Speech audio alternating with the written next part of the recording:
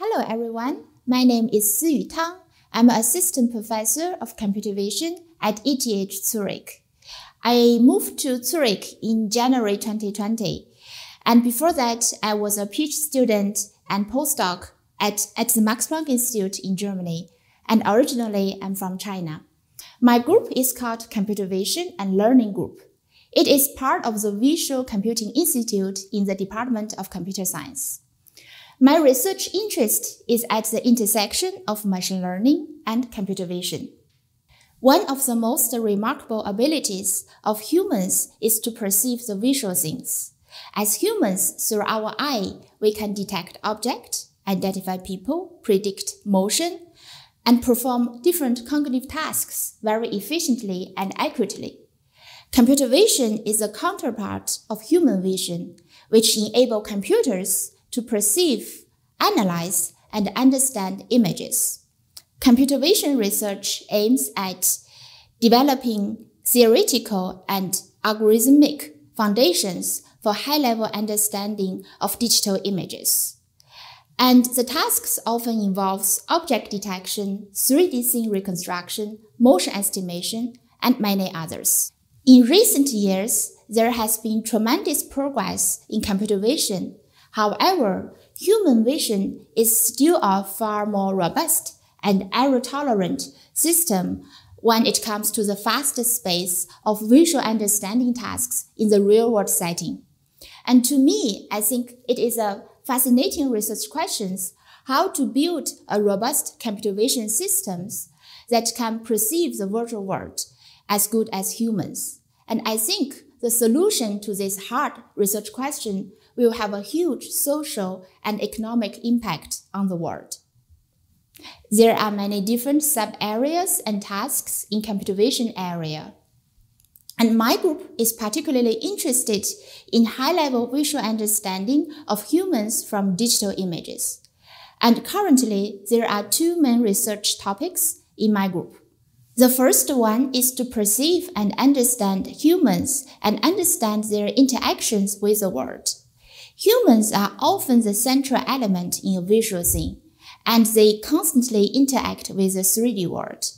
It actually has been a long-standing goal in computer vision to develop a method aiming at analyzing humans in the images and videos. This is particularly important for applications like autonomous driving, autonomous robot, and mixed reality. As an example, if we want to build an autonomous agent to work together with humans, it would be important that this agent can understand humans as humans do. It means that we want them to understand our motion, our behavior, our goals, and even our emotions. The question you might have now is why this is hard. Why visual understanding of people from images and videos is so challenging for computers. There are many reasons. For example, human bodies are highly articulated, and we live in the 3D world. When the human body is projected on the 2D images, there are 2D to 3D ambiguities, there are heavy occlusions. Humans also have different clothing types, different accessories.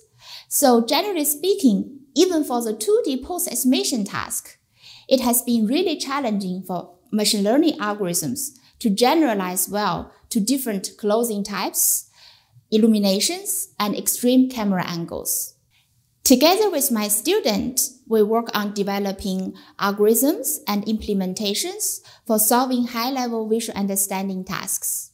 The mathematical and computational method we are leveraging are geometry and physics theories, optimization, and machine learning techniques. Our goal is to advance the frontier of robust computer vision in the real-world setting. The second main topic in my group is to learn to build virtual humans. We want to build virtual humans that look and behave like real ones. Human digitalization is needed in many applications, for example, animation, games, VR, AR, and social networking. Commercial solutions has made tremendous progresses. However, to create realistic virtual humans still need significant artist effort. Here I show example which demonstrate the human digitalization is really a challenging problem. So in recent years, there has been many high-quality data sets for 3D indoor things, for example, Publica dataset. And also, embodied agent exist inside such 3D environment, such as habitat simulator. These are all very exciting research directions, which enable us to do challenging tasks, for example, scene understanding from the embodied views.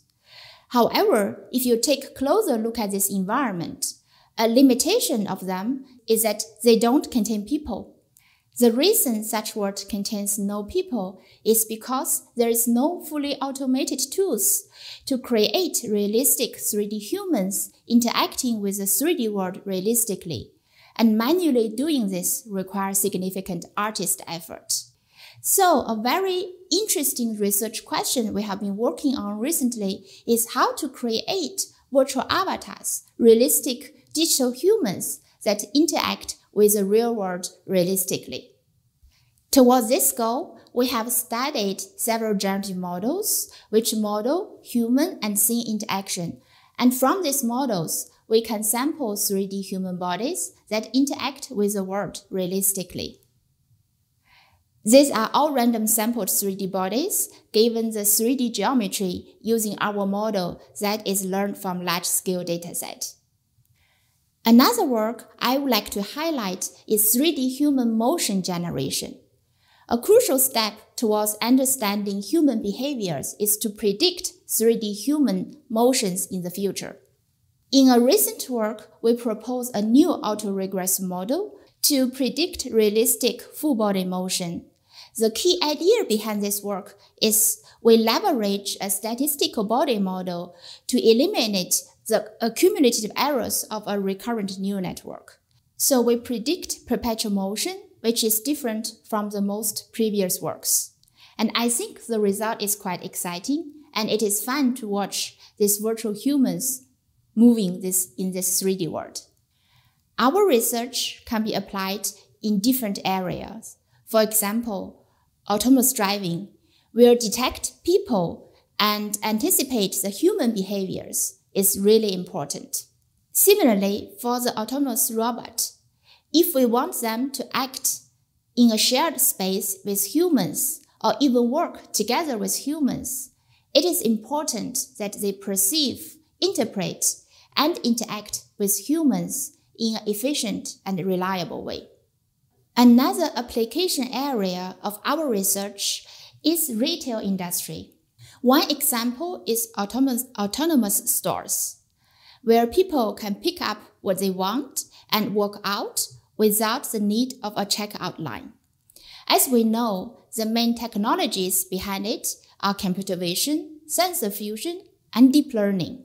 These are used to detect, track, and analyze human behaviors in the stores.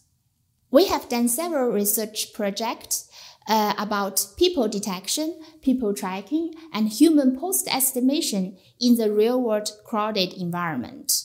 For instance, we have studied the mathematical abstractions of the multi-person tracking and post estimation problem as a combinatorial optimization problem.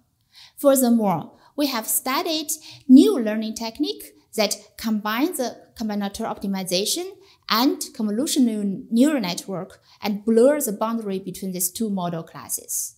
From the application point of view, these are all relevant to the tasks of automatically understand human motion and behaviors from visual input in the autonomous stores.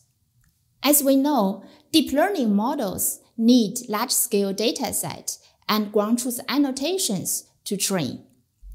Depend on the task, but generally it is hard or even impossible to get the per pixel ground truth annotations for the images in the real-world setting.